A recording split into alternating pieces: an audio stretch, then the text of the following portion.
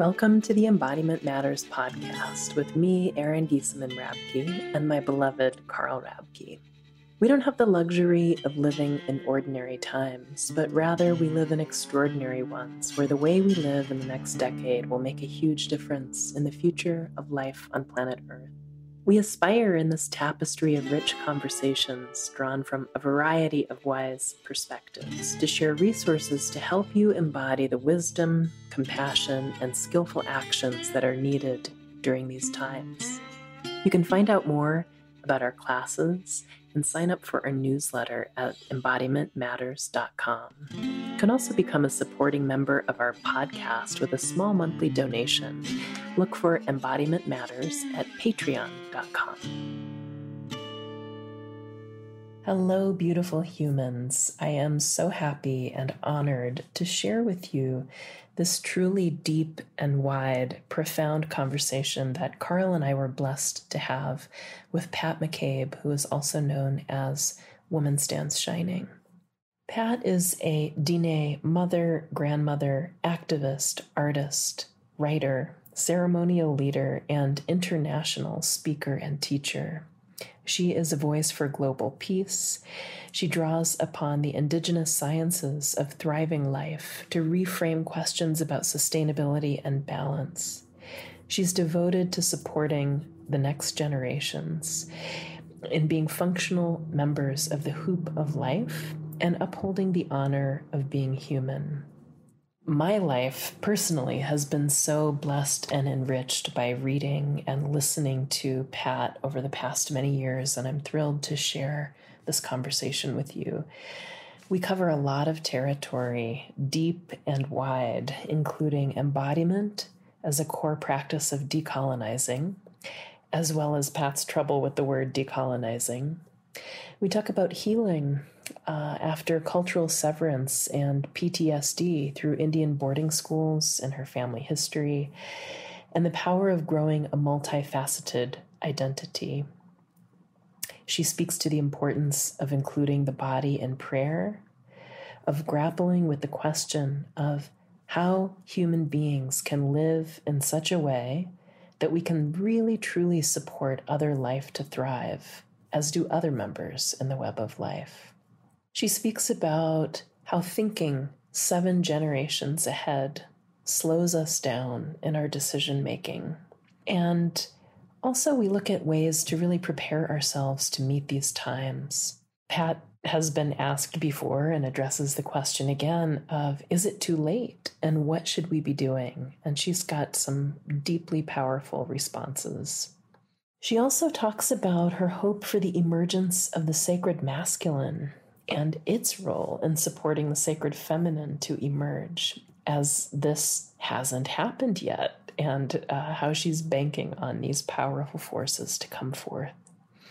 She also speaks about the need for radical self-love and radical self-trust, and of stepping out of the power over paradigm, as well as the importance of encouraging the behavior we want to see more of in each other, rather than nitpicking each other's imperfections. I hope you enjoy this profound conversation. You may, like us, listen to it more than once and find a really rich harvest. Thanks so much. And you can find more about Pat McCabe at Pat McCabe, patmccabe.net. And you can also find more information in our show notes on the embodimentmatters.com website. Thanks for listening. Enjoy. So welcome, Pat McCabe, Woman Stands Shining. We are so grateful and honored to be with you today.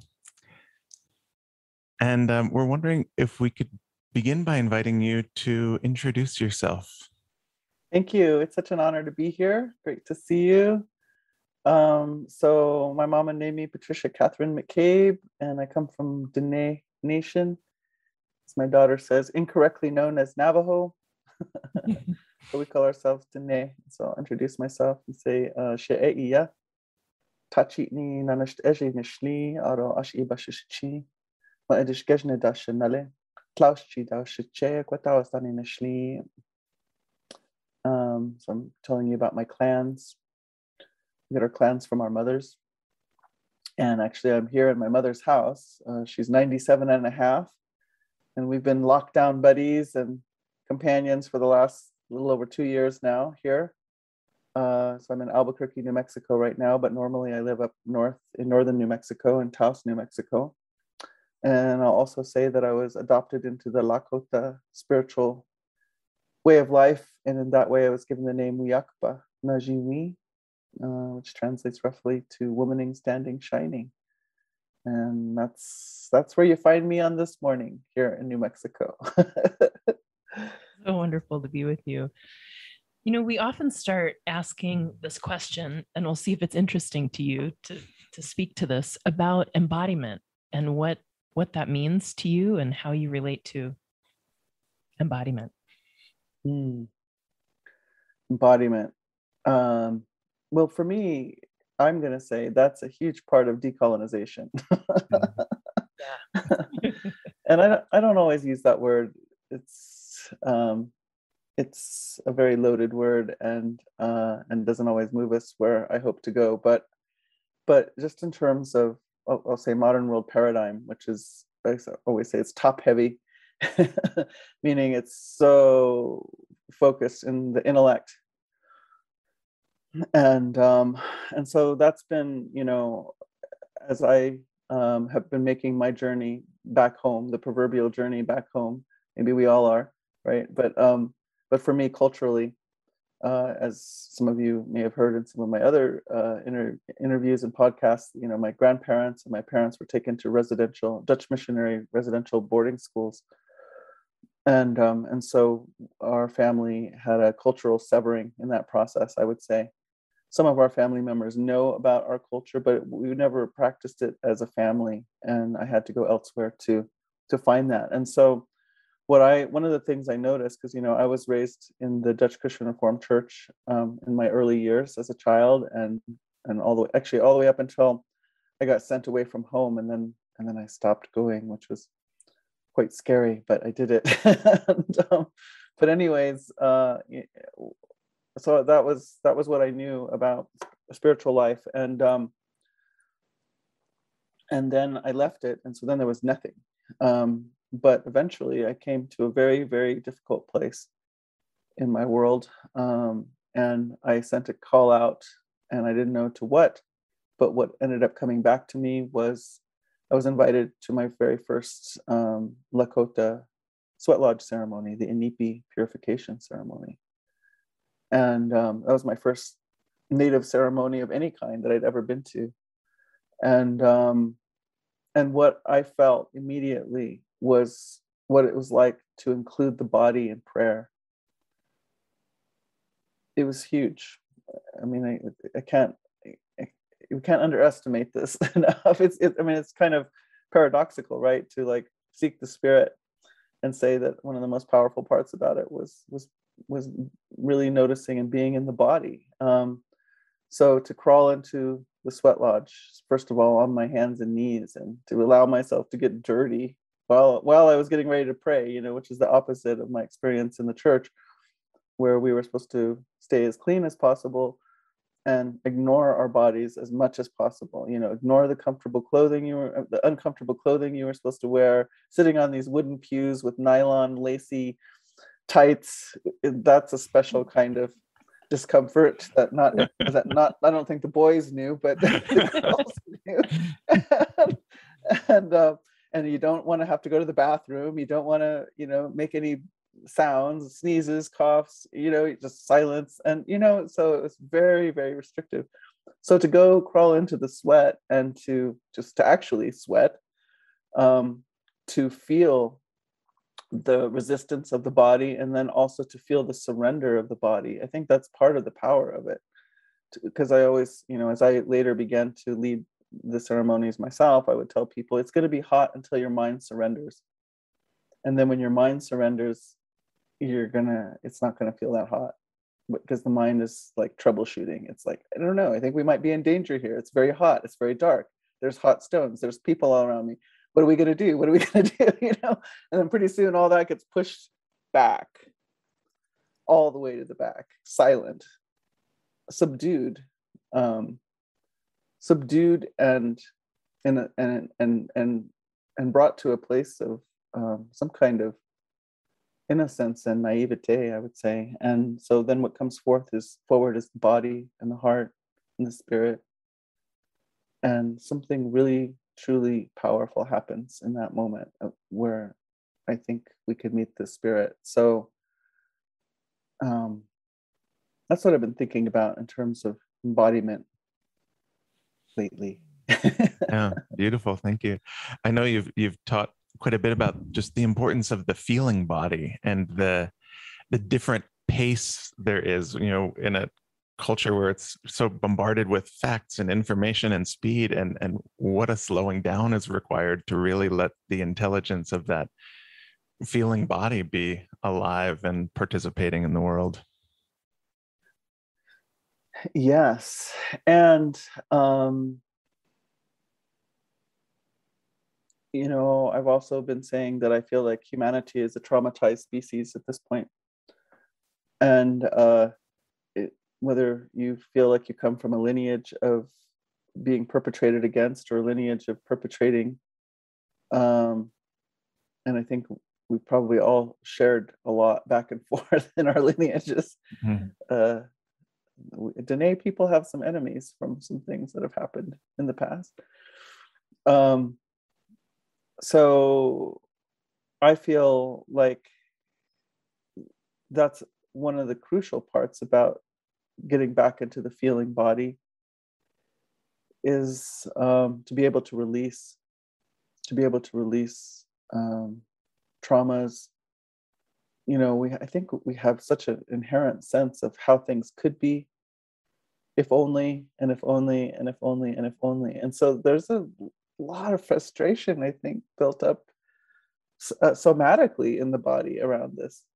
And so to keep releasing, we can exercise, that's a huge release.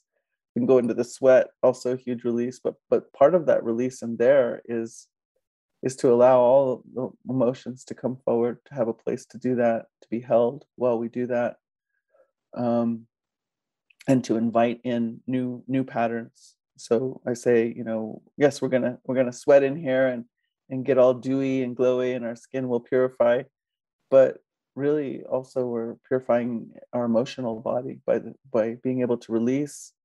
And like I say, also for me, I always invite in, I say, take a look at whatever the patterns are of my emotions that aren't serving, because we get in these cycles, we get in these patterns. And so I'm always asking for them to be interrupted and allow me to to try something else for my body, because I feel like my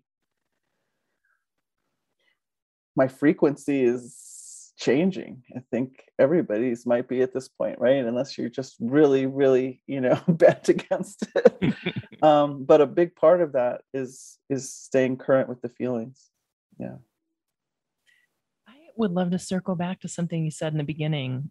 And I think you were referring to the word decolonizing. Is that what you were talking about when you said I don't use that word very often because I don't think it gets us to where we want to go? Do you want to say any more about that? I'm interested to hear if you're open. Yeah. Well, so colonization, the making of colonies, the establishment of colonies. So that is, if we kind of look at it from that more literal sense, that was a mindset in which one group of humanity believed it had the right to bring other members of humanity into certain formations, and also the land upon which they lived, their quote unquote resources. And since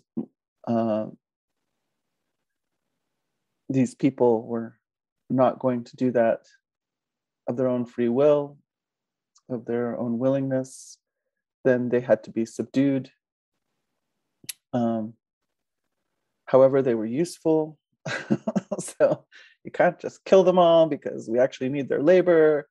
So we have to exert other means of subduing the life they had and that they thought they were going to have and that they thought their children were going to have, and guide it, form it into what that dominating group of humanity believed they should or could produce for them.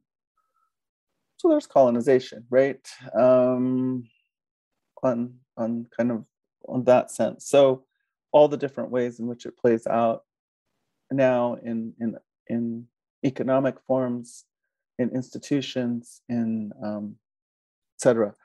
So to use that word is to describe a profound violence committed human to human. And that is real. That happened. That is still happening. It's not past tense.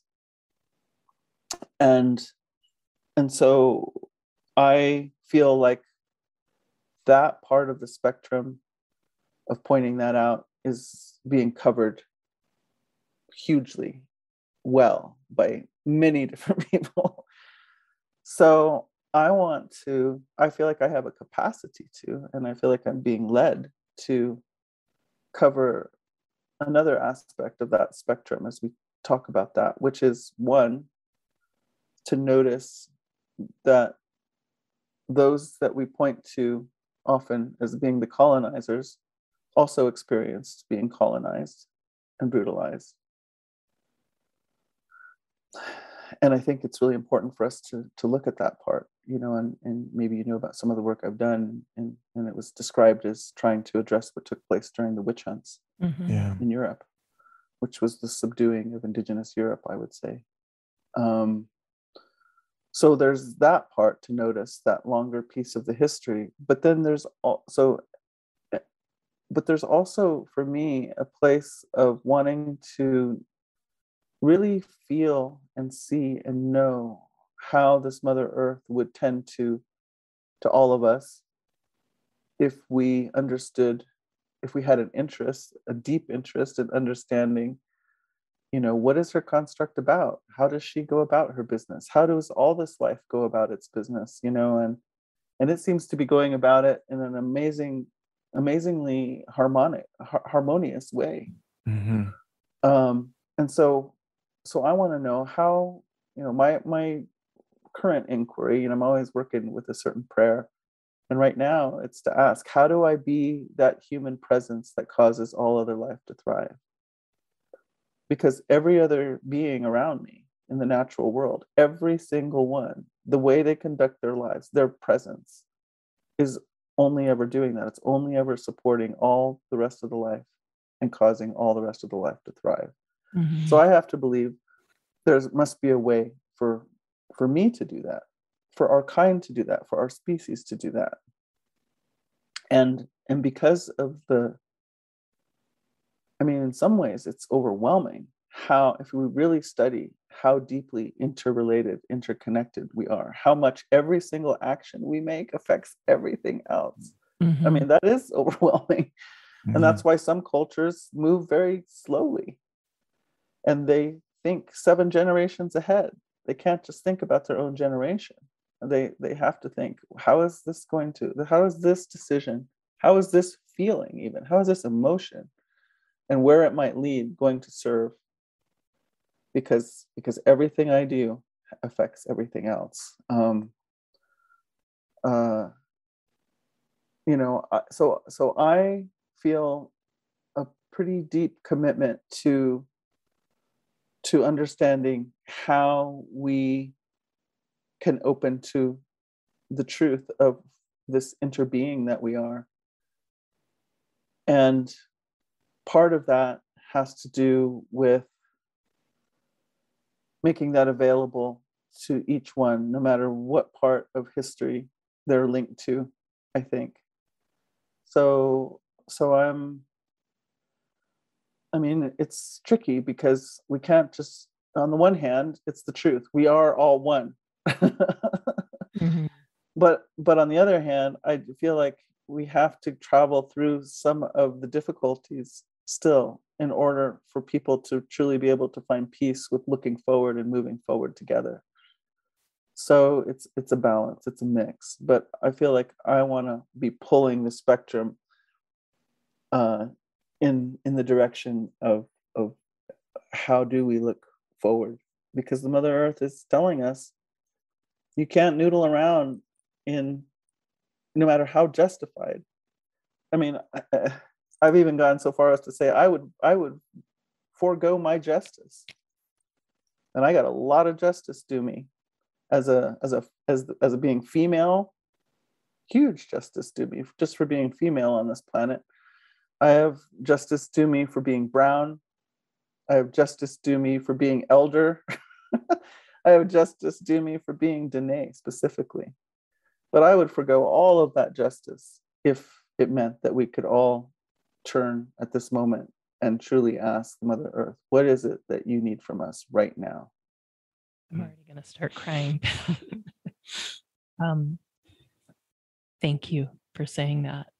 I want to tell you that I have had a Pat McCabe file on my computer desktop where I saved some of your quotes that you have posted on Facebook over the years that have, like, I've really taken deeply and have been so moving to me. And I would love to tell a story of one and then another and just have you comment on this, because I'm really moved.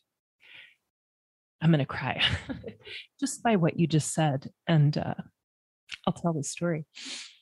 So, God, I don't even remember. This was some years ago, and you were probably speaking to some incredible harm and injustice that was happening to the earth. And I don't even remember the context. And you said, I speak with the full authority of my connection with Mother Earth as I'm saying whatever you said about that. And I felt the power of that, like, you know, through the glowing screen. I was so moved by you speaking from that connection. And then right after that, I had this wave of grief, feeling like, you know, oh, I'm a white woman living on Turtle Island. Like, I wish I could have that. And I had so much grief about that.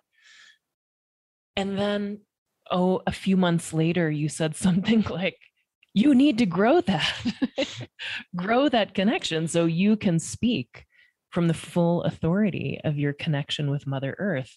And again, I was like in tears and so moved. And I was sharing with my friend, who I know you know, Cynthia Jewers, about that. And she said, yes, deepen that. And it's really powerful to take that in and to grow that, and to hear from a Dene woman that, you know, it would encourage every one of us to grow and deepen that connection. So I don't know if you want to say anything about that. It's really moving for me. Yes. So we're dancing on one of my most dangerous lines here, but what the heck, you know? So are we? Yeah, we are, but yeah. It's okay. So how could I not want, I'm gonna make me cry. How could I not want every human being to have a relationship with this Mother Earth at a depth where she actually gets to mother you with instruction, mother you with understanding, but mother you with beauty, mother you with all of your siblings. I just think about, you know, as I'm flipping through my Facebook sometimes, but you know, I'm a Facebooker. The things that always get me the most are anything about the animals. You know, Facebook knows this. And, and I'm glad, I guess I'm grateful Facebook knows this, because I'm always being presented with all this beautiful. But just think about the way our heart leaps at the sight of animals, our siblings. You know, how could I not want that for every single human being? How could I want to be part of the withholding of what the Mother Earth would give to her child to live in in harmony and to live in beauty. So this is the difficulty for me about the uproar about appropriation.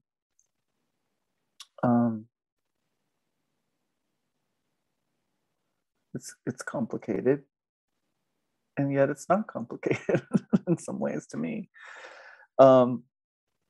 Things can be misused, and there's a lot of hurt in our history. I just had an elder talking to a group that I'm working with, and said something so radical that the past would prevent us from being who we came here to be if we allow it. I don't know if that's coming across the new way it's hitting me right now, but it's, and there are people who want to hold you back from other ways of knowing so that you can remain in a certain identity. And sometimes that identity is hugely based on past historic and traumatic events. And so, you know, who are these people and why would they want that for you?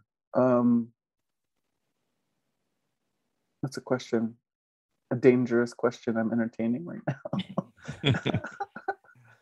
Because it's very culturally instilled in me. You know, we must never forget, and we must always remind, and we must, you know, but I have to take some breaths out of it just for my own survival. I mean, I suffer from PTSD. I mean, I talk in ways that maybe bring help and comfort because Spirit helps me to do that. But that is not to say that I don't go through a lot in order to keep showing up for this.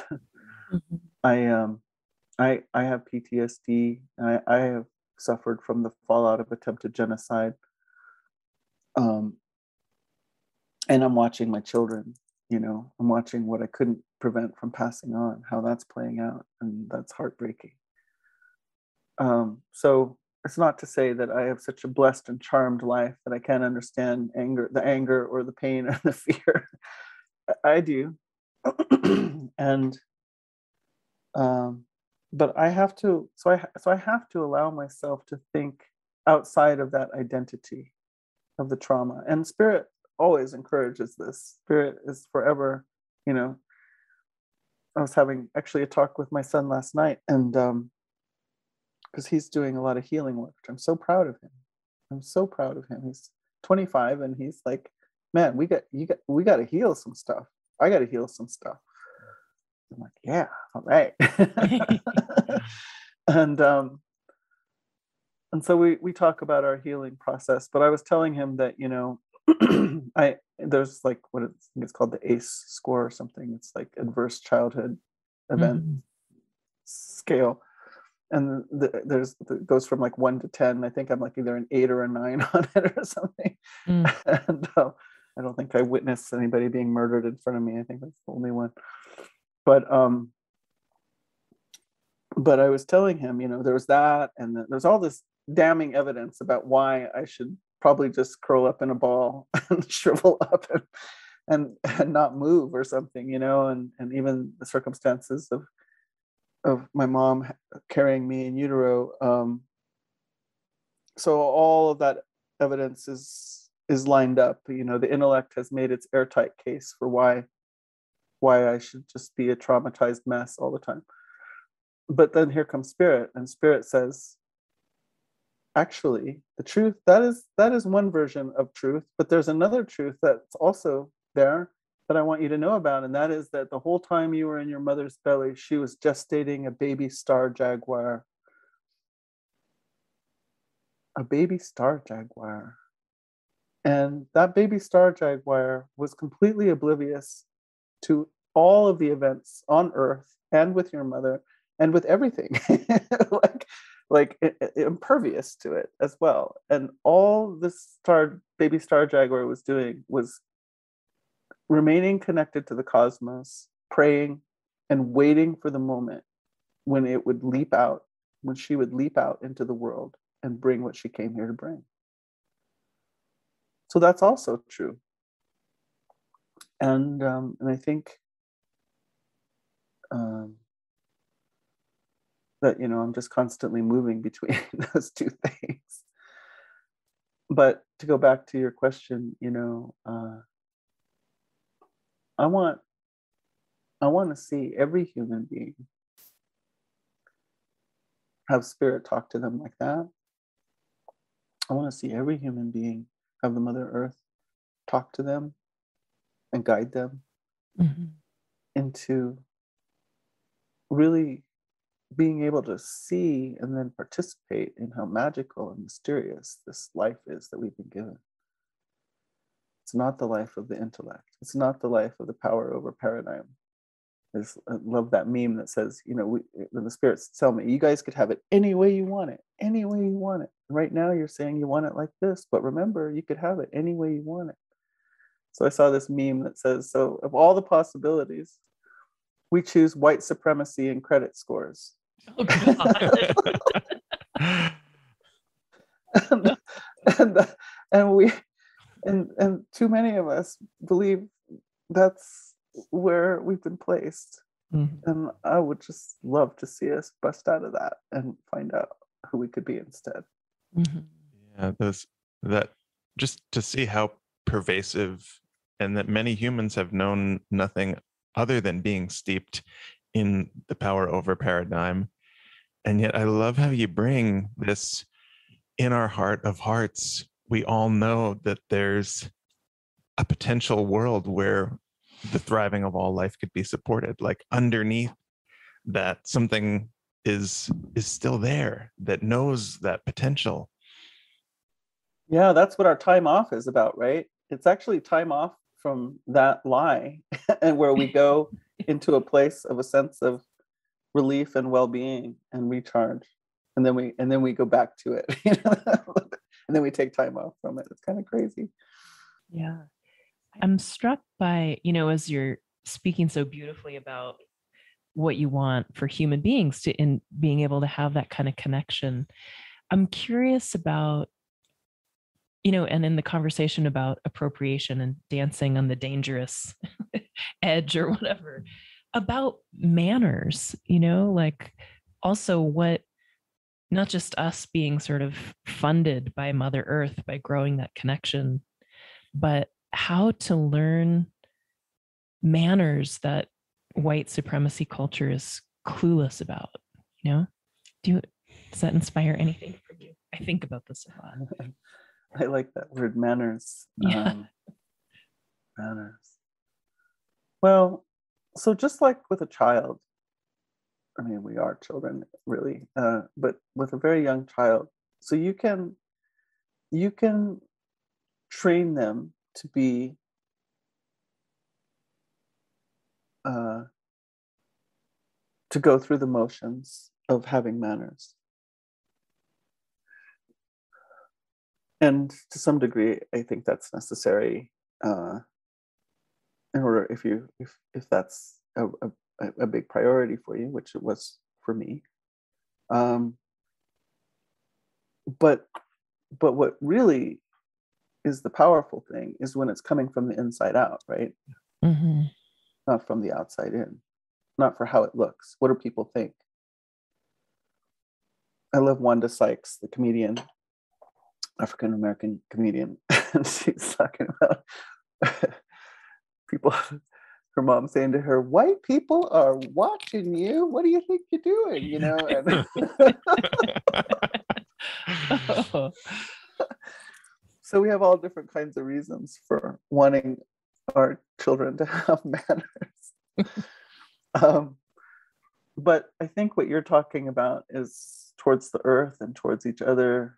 And, you know, what I say, because I have had the terrifying and also amazing experience of working with 15 and 16-year-olds for some years.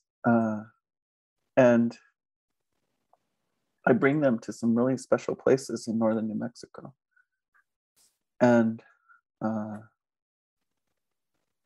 And so there I have a short period of time to try to orient them in some kind of way where I'm not going to regret where I'm bringing them. One of them is down to the river. That's a little easier to manage, although for me it's very important. It hurts my heart when there's no manners going on there. But then I also bring them to Taos Pueblo, which is one of the most conservative, strict indigenous communities that I'm aware of on the planet. And so, you know, for me, well, one, I tell them about tobacco. I give them tobacco as we are on the bus, and they're like ready to go and do cannonballs in the river. They're just like waiting to be released from that bus, and I'm like, oh my god. And and so so I always present them with this possibility of using tobacco, and I tell them this tobacco, you know, because I've already been talking to them a little bit about some of the things I've said here, and I tell them that the tobacco is this plant relative, and it agreed to help us because we need help, because we don't have manners, because we don't understand the situation. And our minds are so prone to doing all this stuff that will lead us in any direction if we don't understand who we are, where we are, how it is. So the tobacco says, I can help these unruly kids and help, like, sort of, I call it combing out the mind to some kind of order. What kind of order? Not human order, not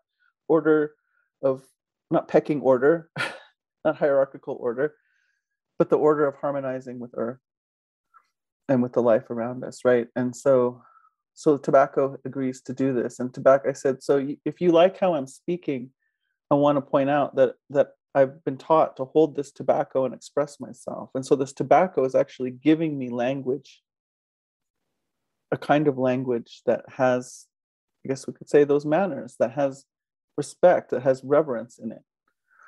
And so I can't take credit for my language. People tell me they like my language. Well, that has to do with standing in front of the fire and holding tobacco in front of my elders and having them tell me to speak. And letting that tobacco work on me to say not the right thing, but to say the things that are true from the heart, and that all of our hearts can respond to. And so I tell them about that, and I said, so the other thing we do is, if we approach a place with tobacco, that is a sign that places recognize this gesture from us. And so if we go and we do that, then the place is going to take notice, because the place is used to people coming and just doing whatever the heck they think of to do. But if you pause and offer tobacco, and I tell them, and it's a good thing to offer tobacco here at the river, because this water is what's been keeping you alive, and also your hosts and all the animals around long before you got here. So, you know, you're partaking of the life force that keeps everything going here. So it's good to honor that. And so if we offer that tobacco, we're showing respect. So that's, and if we show that respect, the place is going to respond to you differently than it would have had you not done that. Now, if you can also then bring yourself to reverence, like, look at this place. I mean, I bring them to this spectacular spot on the Rio Grande, right? And I'm like, look at this place, you know? I mean, we could see eagles flying over at any moment. Blue herons, you know, tearing down the Rio Grande corridor, the fish leaping out of the water, the what do we call those ones? The swallows playing with us. They'll play with us. They're still playful. Any of these things could happen anytime. Bighorn sheep can come down for a drink. So yeah, if you can muster reverence as you lay down this tobacco and acknowledge who you are in relation to the water and to all the life around you, watch what happens. And then I tell them, but you don't have to. But I'm just saying, this is a possibility. So as they're getting off the bus, I hold out my tobacco, and if they feel like it, they take it.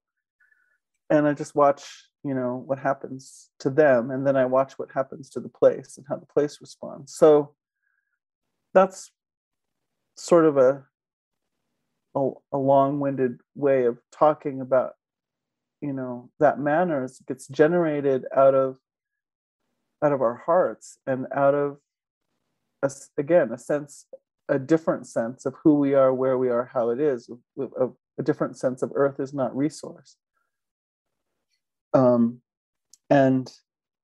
so hopefully, our actions then become motivated by our awe. If we really understood where we were, manners would not be an issue. Mm-hmm. Yeah. But we've been talked out of seeing where we are. Yeah, it takes me back to what we started with around embodiment, of the way we embody ourselves when we really hold our surroundings with reverence and care. It's just a completely different way of breathing and seeing and hearing and interacting with a living world. Mm-hmm. Yeah. And so once, there's such a softening that happens that I notice, and when we've taken young people, high school students, college students, to go visit with my grandfather, my clan grandfather, who's now traveled on, this phenomenon would happen every time, and where the kids would start giving away stuff to each other, giving their shirts away, giving their jewelry away. And my clan grandfather would always say, it's working when they start giving stuff away. Like, that's the natural arising of opening to the truth of the beauty of where we are. Yeah, it reminds me of that line from Rumi: awe is the salve that will heal our eyes. I love how it's rooted in that. Yeah. Can I read you something that you wrote that is in my Pat McCabe file? Okay. That I return to, that I love so much. And then you can comment on this if you'd like. Dear family, prepare your hearts, prepare your courage, prepare your children and loved ones too for your deep commitment to unity and life. Do what makes you strong and fierce about love and peace.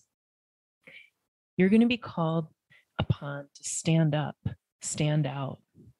You may have to be the first one to step out. You may have to be the witness to the first, and you'll have to be the second. Get ready, mentally, emotionally. Create a support system too to hold you personally, during and after you stand in the fire of peacemaking. Prepare your local authorities too. The sacred hoop of life doesn't understand us and them.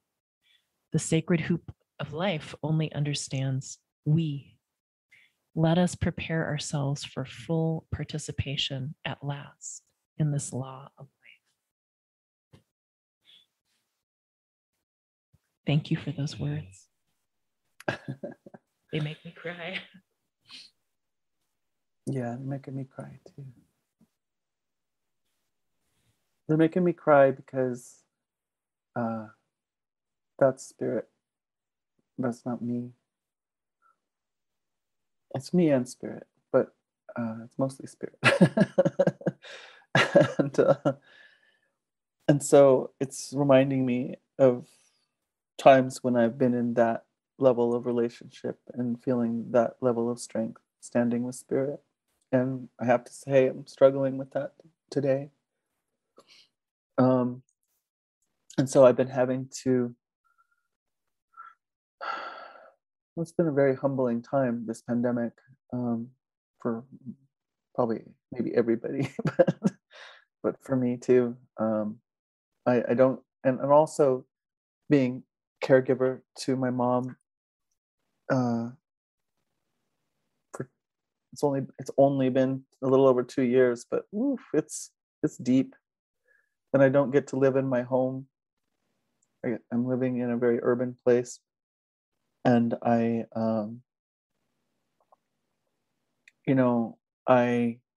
talked a little bit earlier about that I have PTSD, and I have to work with trauma stuff.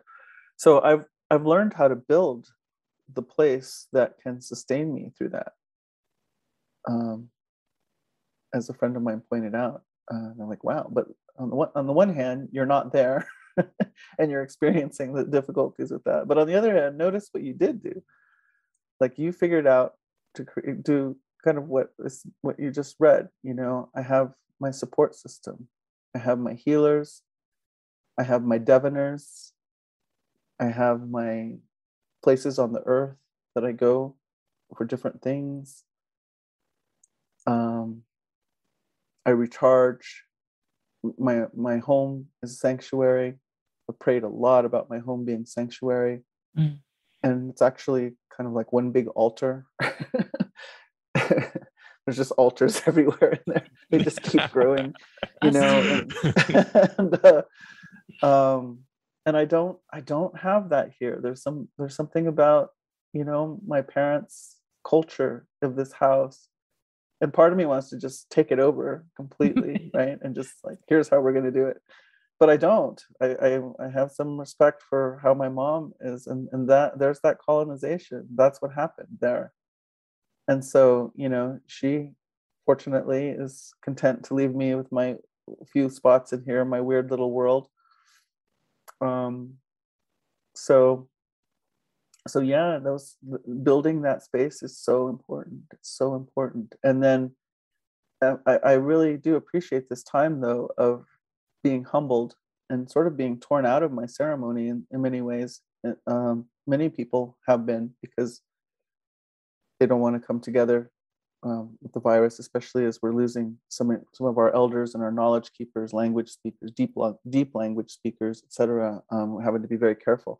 But it's reminding me of what my ancestors went through when our ways were declared illegal, all the way up until 1972 or 78, somewhere around in there, you know. And I just thought, wow, what must that have been like, especially with all the trauma that was raining down upon them, you know, the horror that they were subjected to. I mean, attempted genocide is pretty serious, and then to be kept apart from your ceremonies. That was pretty heavy, and I feel that today. And I also say, and they did it. It wasn't easy. It didn't come out intact necessarily, but they did it. So I'm having to remake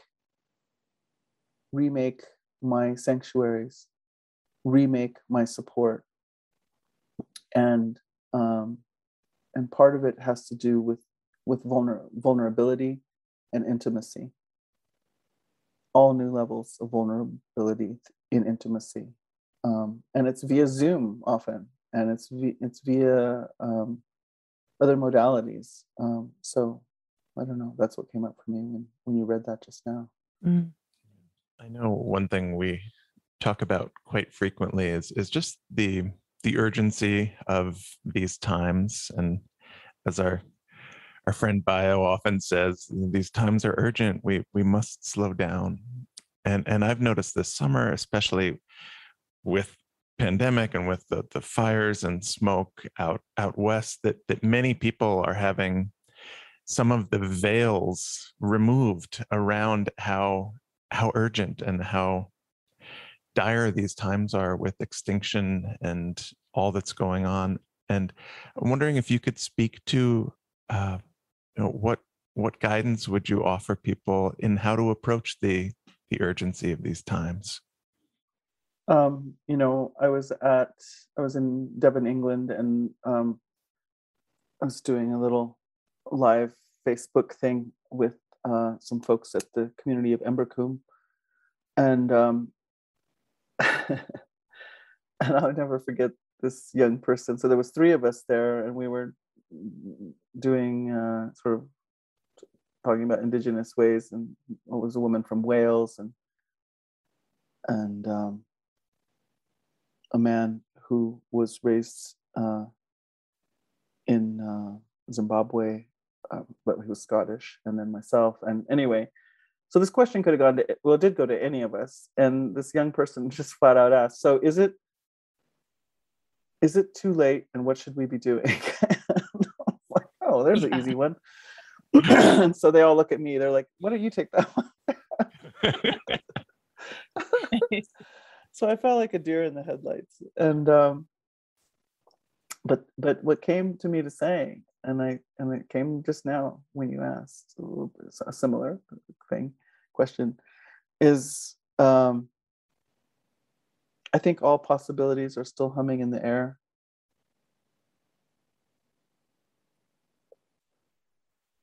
I ask, I'm still banking heavily on the rise of the sacred masculine coming through. That is one huge untapped resource, medicine. I mean, I don't know if I like that language, but that has not appeared among us for a long, long time. And there's a lot of work being done around that right now. Mm-hmm. But what happens? What happens when the men understand that they are not power over paradigm, aka patriarchy, and understand who they are as sacred masculine and begin to enact that fully, that respect and reverence for life and for earth.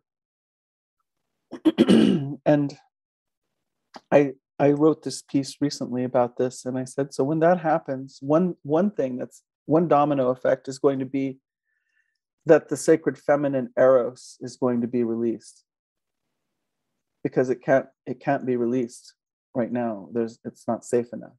There's no container for it. But that feminine eros is powerful, powerful stuff. It's powerful creation.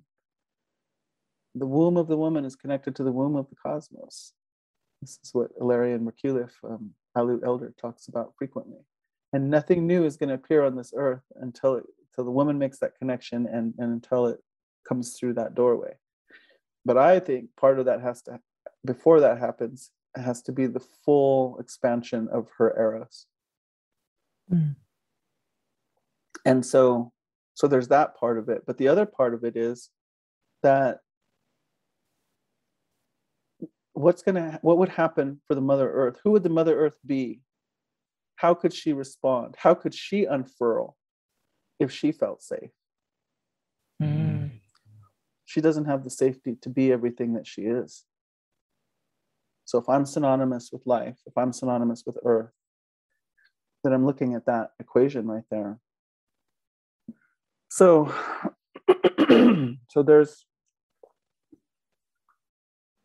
there's that. So all possibilities are humming in the air. That's just one aspect of the possibilities that we have yet to see play out. We keep forcing the Mother Earth to be like this inanimate kind of clod that we act upon. We don't understand that she has the ability to respond to us. But we can create that circumstance. And also the other piece that came up when that student asked me that question was, we have to trust ourselves. We have to have radical self-love and radical self-trust. Mm-hmm. Because all of our identities too much of our identity has been formed in relation to institutes and human constructs that were not made with the understanding that we have to place life at the center. So somehow we have to keep abandoning and shedding that part of our identity and step into a more fundamental, primal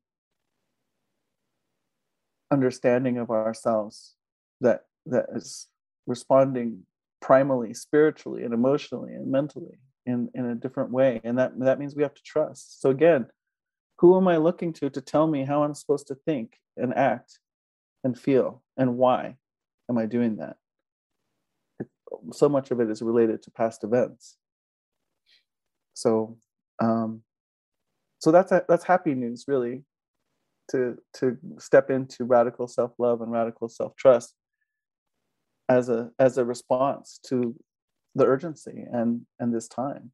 We have to be able to receive new information, and we cannot receive it through the power over paradigm mind.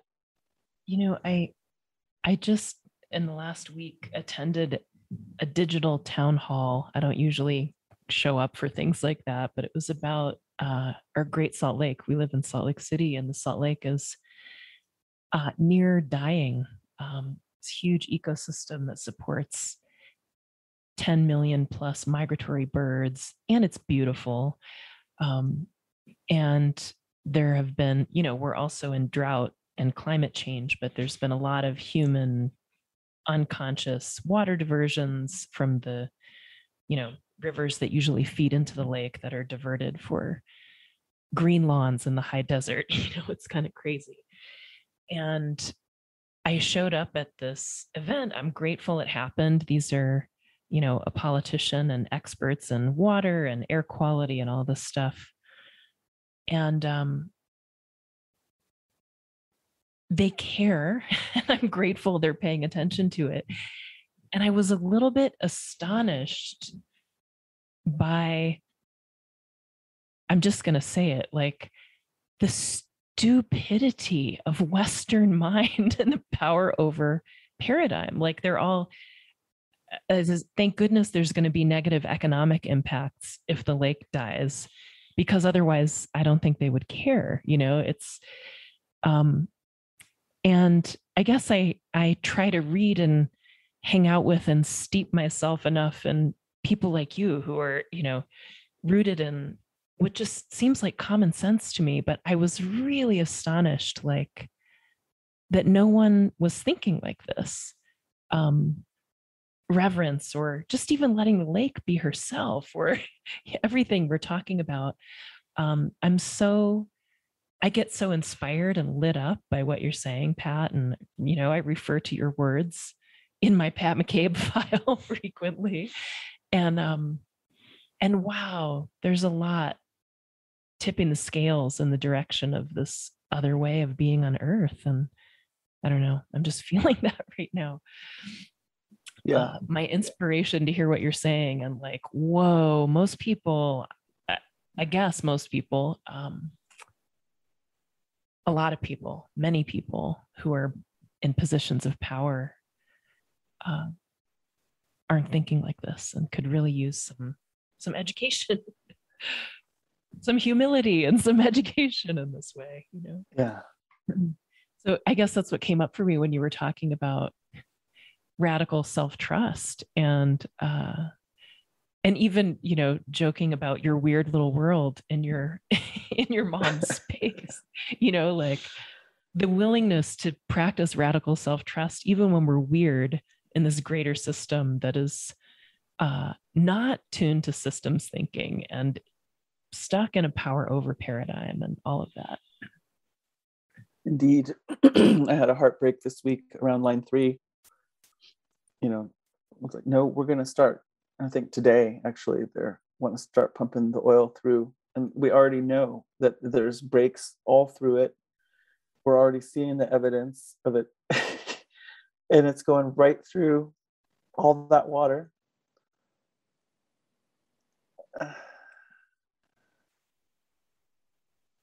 Yeah, it's overwhelming sometimes. And so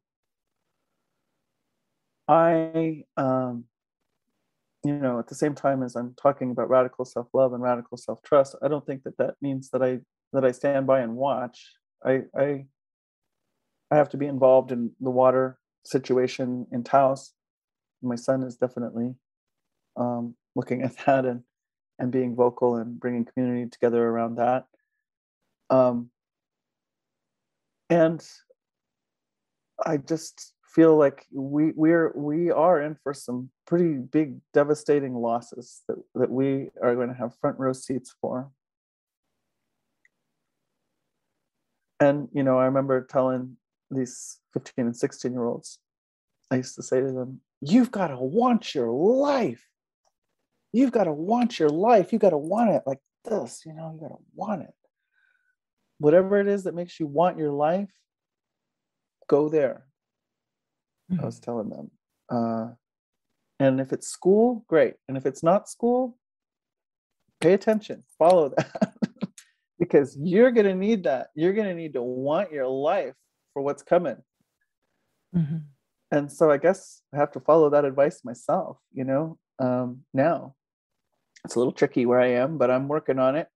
Like we have to keep stoking that flame of what makes us want this life, what brings us, because there's going to be some rough stuff coming for sure. And there's also going to be an enormous amount of willingness. So this is what's difficult for me about this call out culture that we're in, is anytime somebody begins to shift their perspective and try to express that, what happens, right? They get jumped. Oh, now you're saying that? Oh, well, why didn't, it's like snotty and nasty and inhibiting. And I'm like, no. You know how it is. We encourage the behavior we want to see. Like that's how you get more of it. You don't get more of it by shooting arrows at it and spitting on it and stomping on it and poisoning it. It's like pretty basic psychology. And so I've been saying to activists for some time now, and now I'm really feeling it, is like, contrary to, I guess it was what Einstein said, you cannot simultaneously prevent and prepare for war. I'm like, we have to do both.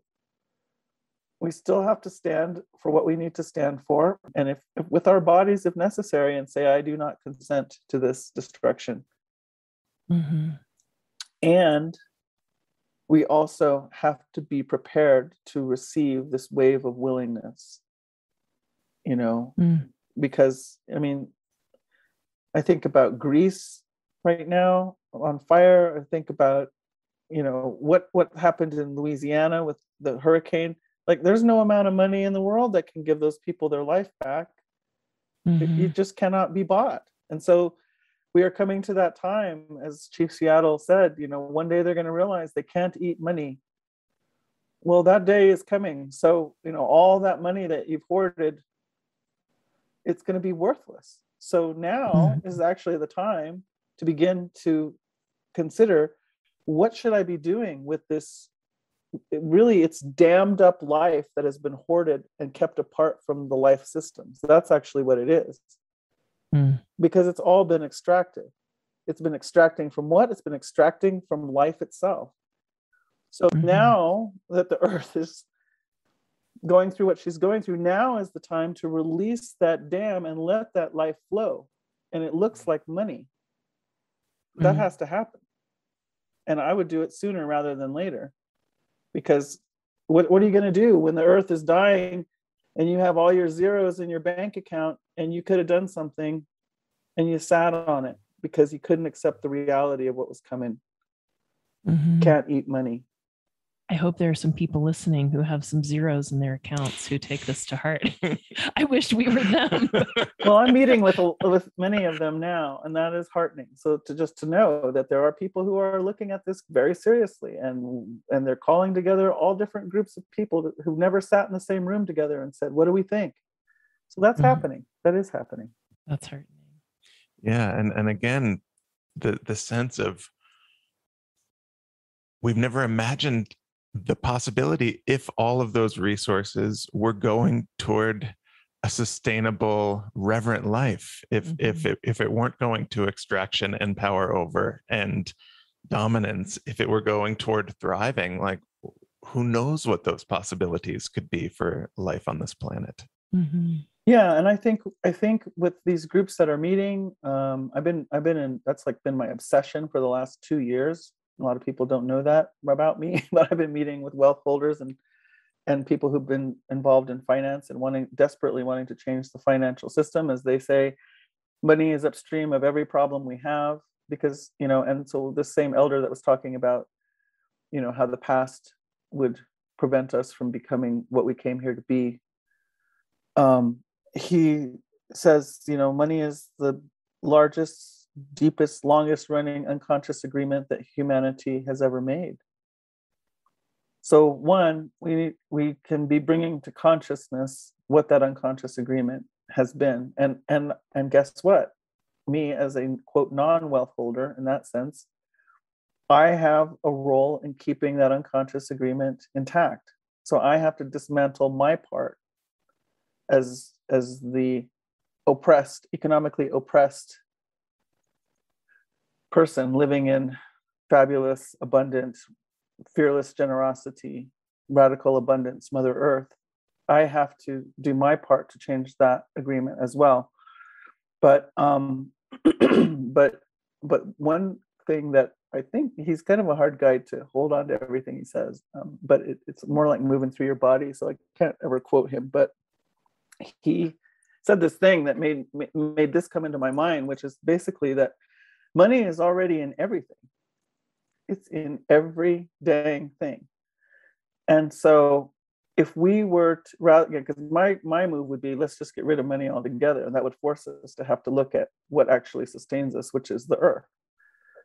But this other idea has been coming lately, which is, but what if we changed our agreement about what money was? It's already in everything. So it actually has the power to transform everything all at once if our consciousness were to change about it. So been working on that level as well. But I do feel like, with the work that we've been trying to do, that and giving a space for people who have those kinds of resources to be held, to understand themselves, because whether you have a lot of money or you have little money, the worst thing you can do with it, right, is be foolish with it. We must never be foolish with money. Never, ever, ever. Cardinal rule, right? So part of the process is to line up that logic, not only the logic of the mind, but the logic of the heart and the spirit, and hold it together and create a space for those bold moves to start to happen. And I think once those bold moves begin to happen, and they already are happening, but they're going to get deeper, and there's going to be a domino effect of other wealth holders saying, wow, well, that person was willing to do it, I'm willing to do it too. So it's happening, and I think it's going to keep happening. So there's another long shot that is humming in the air for what could change many things. Yeah, perhaps instead of launching space rockets. Well, that has served to point out some very important things, I will say. I know we could sit here and talk to you for hours and hours, and I would love nothing more than to do that, but I'm conscious of your time, Pat. How would you like to close? How are you inspired to leave us and leave listeners? Well, my clan grandmother said that thing that I've repeated many times, which is, you were born into beauty as beauty for joyful life. That's the truth. You were born into beauty as beauty for joyful life. That's the truth. And so I guess I would just encourage us to consider where are we at with that statement? How close are we to it? How far away are we from it? And so that's a part of my process right now, is I can't dig any deeper. I've been digging deep and digging deep and digging deep. I can't dig any deeper. So now I have to make some other kinds of changes in order to be able to align with that statement. And part of that just has to do with, taking elder care. That's pretty, it's extractive for anybody. And in the isolation of pandemic, it's particularly difficult. So yeah, I'm having to realign. So I encourage us to know, like, what if that's a North Star that we can know is the truth? And then I say, how far away am I from really knowing that truth in my body, in my mind, in my heart, in my spirit, and living from that place? So maybe I'll leave us with that. It's so rich. Beautiful place to leave us. I just want to say it's a dream come true to talk with you. So thank you so much for making time to be with us. Yeah, thank you so much for just who you are and what you call out to in this world. Thank you. It's really an honor to be with you. It's an honor to be here, and I'm happy that we got to have this time. Thank you. Thank you. Thank you so much for listening. We hope you enjoyed the conversation. If you enjoy this podcast, it's great if you want to share it with friends or post about it on social media. Also, you could make a donation to support the podcast or find out more information about our classes and offerings at our website, embodimentmatters.com.